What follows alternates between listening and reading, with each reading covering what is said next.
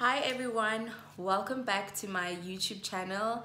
Thank you for clicking on this video and watching it. It really means a lot to me. And before I get this video started, before I forget, I just want to thank everyone that's been watching my videos and everyone that's been sharing the links on their social media platforms. I really appreciate it, you guys. You have no idea how much it means to me, and I pray and hope that you guys will continue to do so.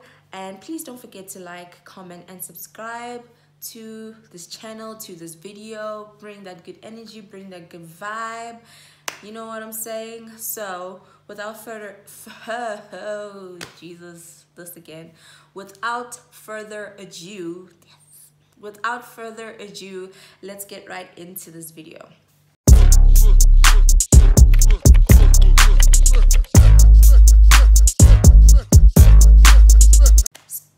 I mentioned in one of my videos how I started my health journey probably like last year, and just doing research from that, I really learned a lot of stuff that I shouldn't have been. I learned about a lot of stuff that I shouldn't have been consuming, and I really just wanted to share this with you guys because I know that there are a lot of people out there who will eat stuff thinking that they're actually being healthy when in actual fact they're not. And a lot of these things was such an eye-opener for me, and how you really need to do your research when you are like taking charge of your life and taking charge of what it is that you're consuming. All right, so foods you think are healthy but actually aren't. Baby girl. The first one is granola. That's right, granola is not healthy. As you know, also let me just say, when I say it's not healthy, I don't mean like it's horrible, but what I do want you to take from this is that I don't want you to think you're eating it and being healthy. So store-bought granola, let me be specific, store-bought granola, you'll think you're fine, but in actual fact you're not, because there's a lot of sugar that they put into it to make it taste nice. They'll put in things like corn syrup, whatever syrup, just to make it look nice and taste nice as well. That's why it's so sweet when you're eating it. And they also add in oils. Not any, but they will use certain types of oils that are not healthy for you, and you'll think that you're eating it, being healthy, because I mean it's oats. Why not? It's oats. But in actual fact, you're not being healthy, and those things add up and they contribute to making it count to a lot of calories. So the sugar, the oils, oats is healthy and it'll give you the fiber that you need, but those two combinations are not very good for you. So what I suggest is that you start making your own granola. I'll hook you up. I make my own granola. If you haven't seen some of my Instagram stories, it's very, very simple to make your own granola. So granola, watch out, girl. Watch out. You'll think you're being fine. And the thing is, they'll say a serving. And the serving honestly is not filling, so they'll probably say something like 30 grams per serving, recommended serving, whatever. Nobody's gonna eat 30 grams of granola, like really? I mean, no. So it's got like hydrogenated oils and everything, so you really want to stay away from that, or just make sure that you really read the label. And when I mean the label, I mean the ingredients and the nutritional table that they normally put at the back. So yeah. Okay, the next food that you may think is healthy but it actually isn't, hate to say it, hate to break it, but it is granola bar, cereal bar, breakfast bar, energy bar, whatever bar you want to call it. Those things are really not healthy for you. And I used to love these, like, you know, those like Jungle Oats bars or those Kellogg's bars. Those things are not healthy. They are just like the granola. Those things have sugar in them, tons and tons of sugar in them, and they need to taste nice. If that thing tastes disgusting, who's going to buy it? I mean, no one's going to buy it. So they need to pack those things with like sugar and saturated fats just to make those things stay together and to also preserve it, because while it's sitting there on the shelf, how else do you think that thing is lasting however many days? I thought so. So try and stay away from them. It's so easy to make protein bars nowadays. It really is not difficult. There's so many recipes on the internet. If you like me to like make a recipe on how to make a protein bar, let me know in the comment section down below. It's not difficult and you can keep these things and eat them, but at least you'll know what the ingredients inside of them are, and it's not things that are unhealthy. So just, yeah. The next food that you think is healthy but isn't, this may come as a shocker to some people, this may be obvious to some people, but those fruit juices, sugar, and sugar. I mean, why they're also unhealthy. The other reason why fruit juice is unhealthy is the fact that you'll probably get like, let's say 500 mils. In that 500 mils, there's probably not even that much fruit in it, or if there is, it's probably equivalent to like 7 oranges. I don't want to say who eats 7 oranges at one time, but to drink that every day, eating 7 oranges every single day, that is definitely not healthy for you, because that is a lot of sugar. And the worst thing is that because it's fruit juice, there's no fiber in it. What fiber does is that it helps your body digest the sugar slowly so that it doesn't spike up your insulin levels. So if you are now drinking this fruit juice, and I mean store-bought fruit juice, you are spiking up your insulin levels, your blood sugars all over the place, and it's just, we all know that sugar is not bad. It causes cancer, it causes many other lifestyle diseases that you don't want to find yourself having.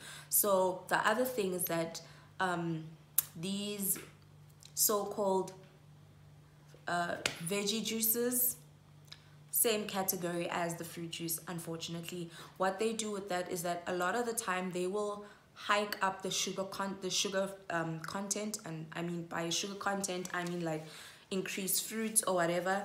So they'll add your kale, they'll add your spinach, and then they'll add like tons of apples. Chances are there isn't even that much spinach or even that much kale in the bottle. Anything that's store-bought has sugar and preservatives, and a lot of the time that is not good for you. Make your own juices at home. Come on, guys, it's not that difficult. And also juices are not that expensive nowadays. You can find ones that are fairly cheap and can get the job done. So put that juice down. And I know a lot of us have this habit, like maybe we'll go somewhere and there's like cool drink and juice, and let me take the juice because it's the healthier option. You might as well take the Coke, boo. Like, it's the same thing, honestly. The next thing, which falls into the same category as the fruit juices and the veggie juices, whatever, is pre-made smoothies. Okay, the ones that you get at the shop, put it down. It's got so much sugar, and that's the thing with these things, and that's why they'll always taste great. Like I remember the one time I bought beetroot juice, no joke, that thing was sweet. Like that thing was like hella sweet. And I know beetroot can be like a tinge sweet, but that thing tasted like it had sugar in it. Like it had a lot of sugar in it, and it was beetroot juice, and I was just like, what the heck is going on? It's the same thing with the smoothies. They will pack them, and those things probably really don't even have a lot of fruit in them, and it's just got other things too. I mean, honestly guys, how can you, when I make myself a smoothie, right? Let's make an example. When I make myself a smoothie in my own home, if I leave it in the fridge for, let's say maybe overnight, which I do because I prepare my smoothies like the night before, and then I take it to work the next day. Depending on what type of smoothie I've made, a lot of the times it will discolor. It will become slightly brown or whatever. It'll become a slightly offish color. This thing is sitting in the fridge. That color is pink. pink as can be, and you're telling me that thing is okay. Reevaluate your life, sis. Reevaluate your life. The next thing, or things rather, let me say, that you think are healthy, but they aren't. Anything labeled vegan, anything labeled gluten-free, anything labeled organic. A lot of the times, I mean, obviously this is if you're someone who's with the gluten-free. If you're gluten-free intolerant, it's cool, you can eat the stuff. But if you're someone who's not like gluten-free or like gluten intolerant, stay away from that stuff, especially if you're trying to lose weight. You want to know why?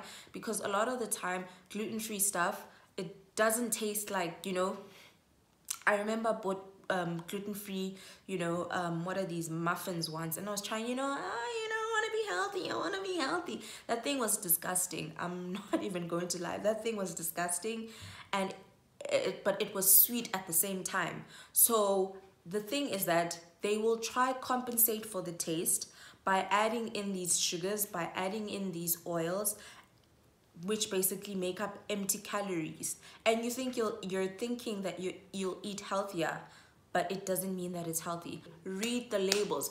A lot of the times, these three things, the vegan, the gluten-free, and the organic, they'll have like a big sign in front of it saying gluten-free or vegan, and you'll think that it's healthy.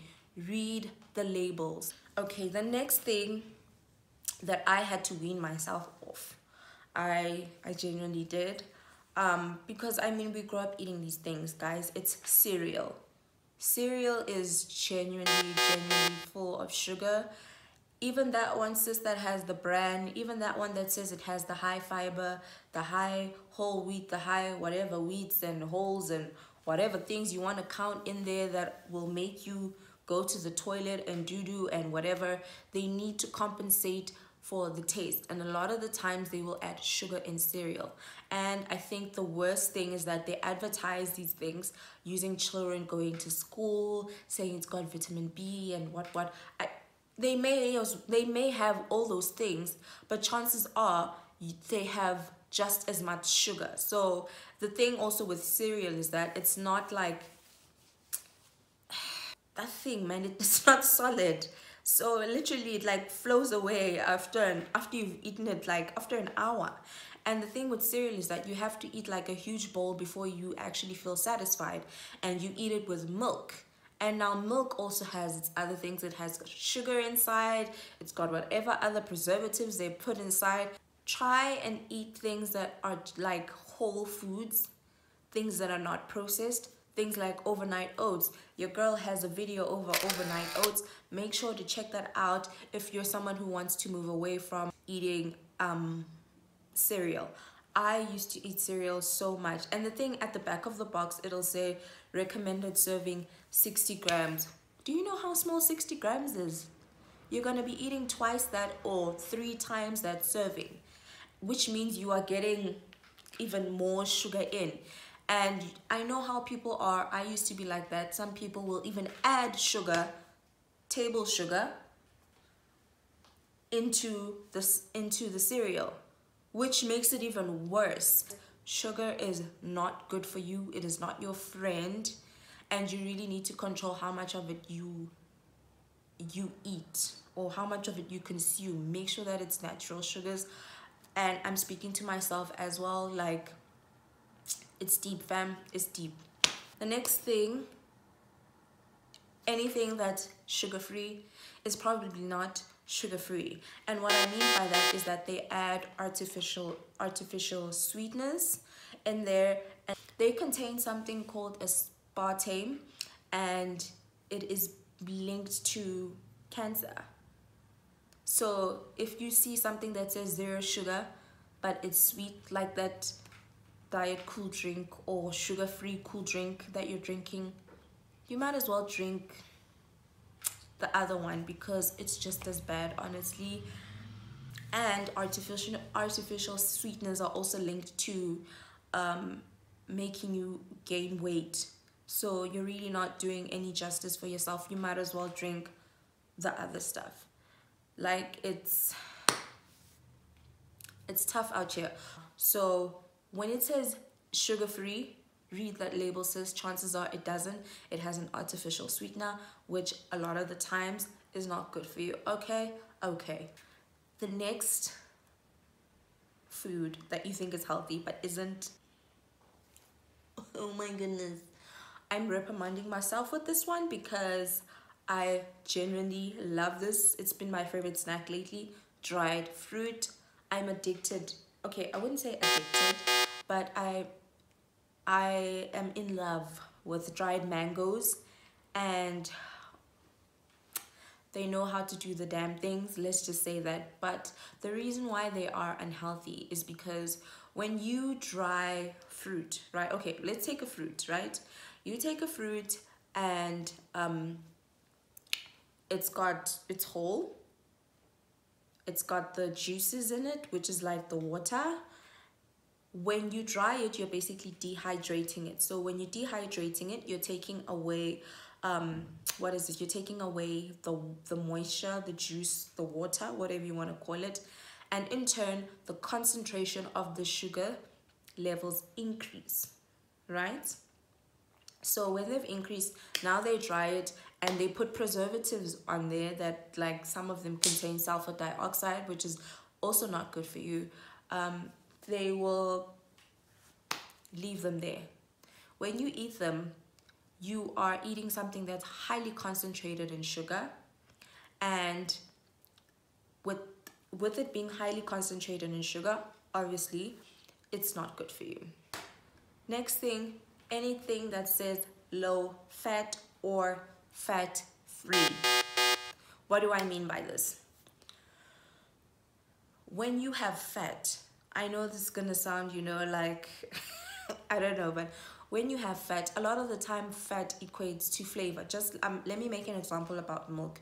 You know how you'll have like full cream milk and then you'll have fat-free milk. Fat-free milk. Oh my gosh, fat-free milk. Which tastes nicer? The full cream, right? Because it feels like it's thick, man. It does the things. And the skim milk or the fat-free milk feels like water, it doesn't have the flavor, which is exactly the same thing. So then what they'll do to the fat-free stuff or the low-fat stuff is that they will add things like salt, sugar, additives, just to try and bring back that life that was taken out of the fat. Exactly the same. And what does that mean? Empty calories again. What is this? People who drink nut milk, don't think you're exempt from this, because a lot of companies make sweetened versions of nut milks, which I personally don't like buying unless there's like nothing else in the store. I prefer buying the unsweetened version, or just make your own nut milk. It's actually quite easy. The last thing that I will mention, the last food that I will mention is salad dressing. Okay, I know we all love salad dressing, but that thing is not healthy because they add bad fats for you. They add sugar in there. They add preservatives in there, and they just are empty calories. If you are making a salad and you pour that thing on top, chances are your salad now has even more calories, and you think that it's healthy, which it is. You're getting good stuff, but if you're trying to lose weight, it's bad for you, because that means added calories that you may not even take into consideration.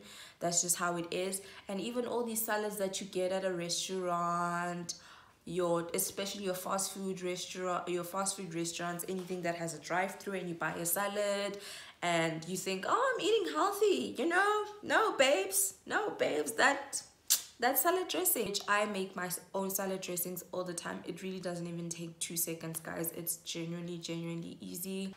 Alrighty, and that's it for today's video. There are so many other foods that I could have named, but the list is so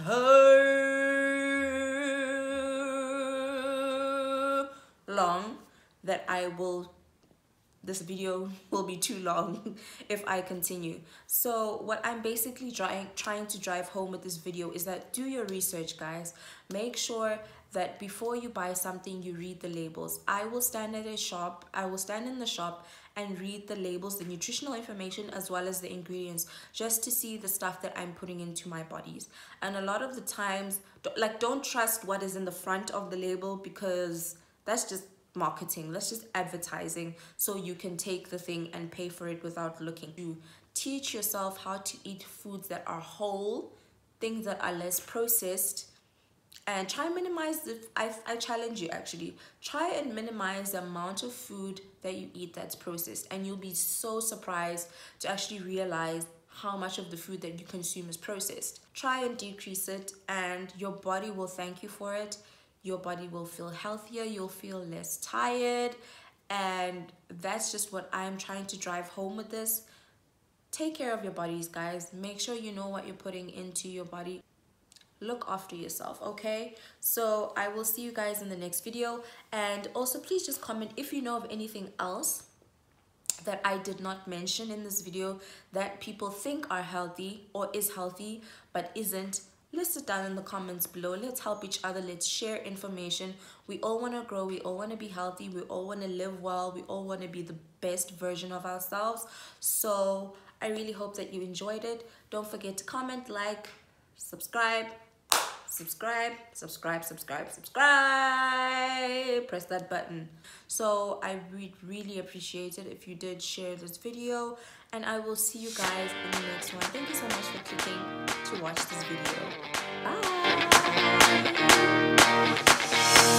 Bye.